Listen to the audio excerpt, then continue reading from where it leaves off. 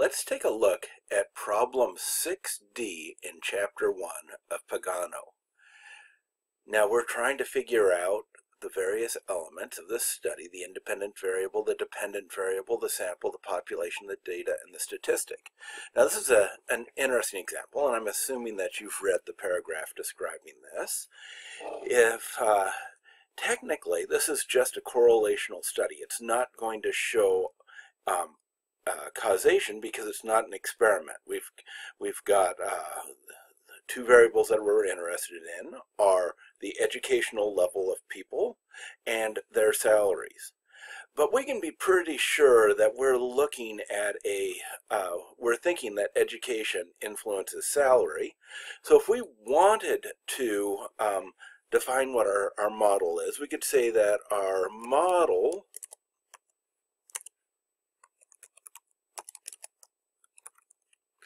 is the following. It's the idea that education, and in this case we're looking at whether people that don't have any more than a high school graduation, whether they actually graduated or not, made a difference, influences salary. And we're going to assume that education influences salary and not your salary influences your education. Another possibility that will be seen is it could be a third factor that influences both of them. For example, like cognitive ability, which undoubtedly does influence both one's educational level and one's salary. So let's assume this causal model, that it's education causes salary. And so now we need to figure out what's the independent variable and what's the dependent variable.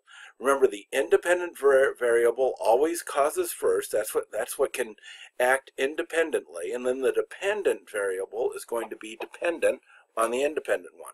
So the independent variable is finishing high school or not. So we can call it a high school diploma, whether people have a high school diploma or not. And the dependent variable is a salary. Now the sample was kind of unique for this one because it said it's part of a national study, but they're just looking at the people in this town, and they're only looking at people that do not have any education beyond high school. So the sample was 200 people in the town in question, none of whom have more than a high school education. So it's a very specific group.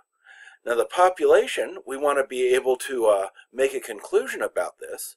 We know it's part of a national study, so if we included everybody in the national study, it would be all Americans who don't have more than a high school education.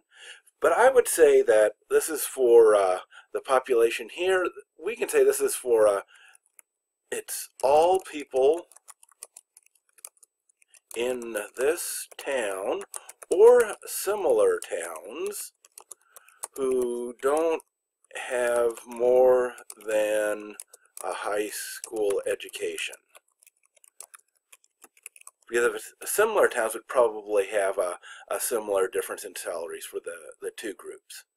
The data is the information that's been collected, and so we have the data involves 200 people, or 200 salaries, not 200 people, 200 salaries, 100 in each group.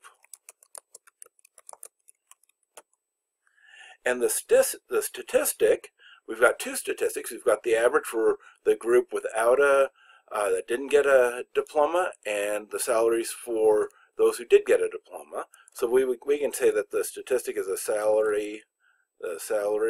average salary for each of the two groups.